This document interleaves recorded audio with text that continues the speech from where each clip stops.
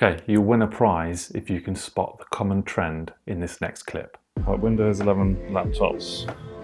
Intel, Intel, Intel, Intel, Intel, Intel, Intel, Intel, Intel, Intel, Intel, Intel. Some more Windows 11 laptops.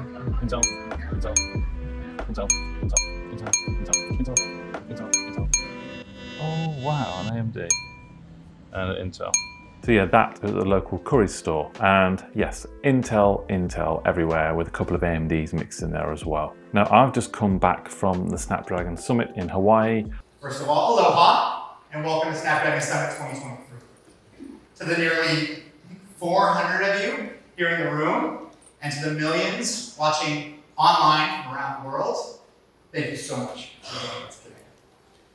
Obviously, Snapdragon have announced the Snapdragon X Elite platform. We've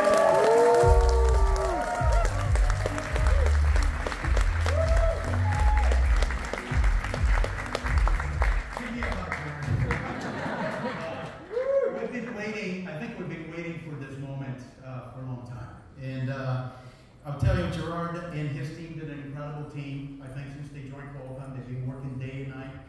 Now, obviously, Intel do still have the market share of like the desktop PCs. Obviously, still the laptops as well. But I do really think that next year, Snapdragon will hold a massive chunk of laptops.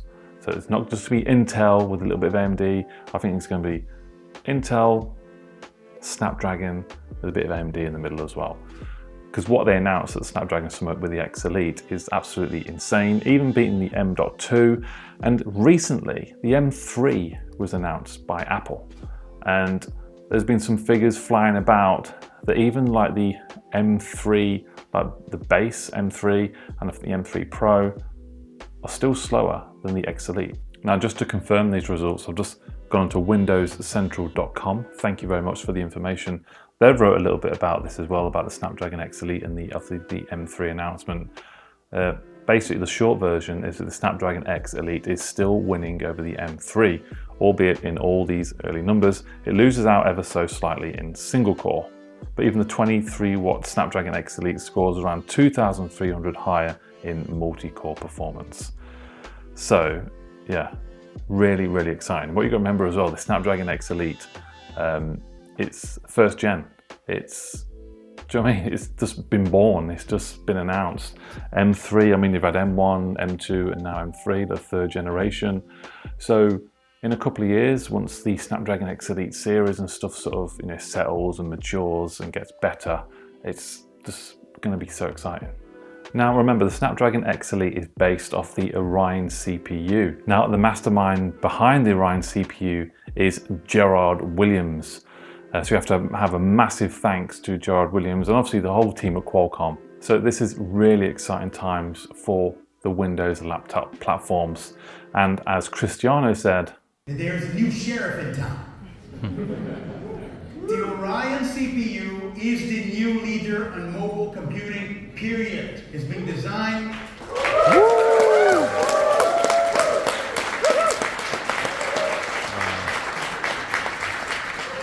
It's been designed by Qualcomm from the ground up with one thing in mind. Can we have unprecedented level of performance? And Cristiano shared some fantastic stats. So if you look at this one, the Qualcomm Oryon, obviously the Snapdragon X Elite, single-threaded performance, 3,227 compared to the M2 Max, 2,841. And you also need to bear in mind as well, that is using 30% less power. Now, obviously, I said Intel dying, Intel dead. You see the thumbnail with the Intel on the gravestone. Obviously, Intel are not going to die.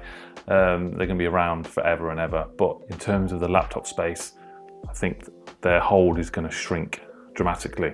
And this is another comparison, single-threaded CPU performance, Qualcomm Oryon 3227 compared to the i9 13980HX, which is 3192. And that is using 70% less power.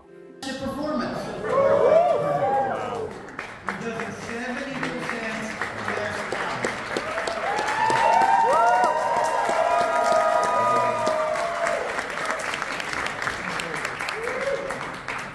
Now, just to rub salt in the wounds here, look at this graph. outdoing the i7-1360P, which is 12 core, and the i7-1355U, which is a 10 core CPU.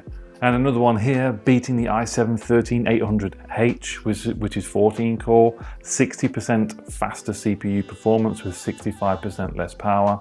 It's so exciting. I can't wait to get my hands on an X Elite laptop and finally do some sort of video editing on a laptop instead of a massive desktop PC all the time. I have that portability and hopefully the performance to nail it.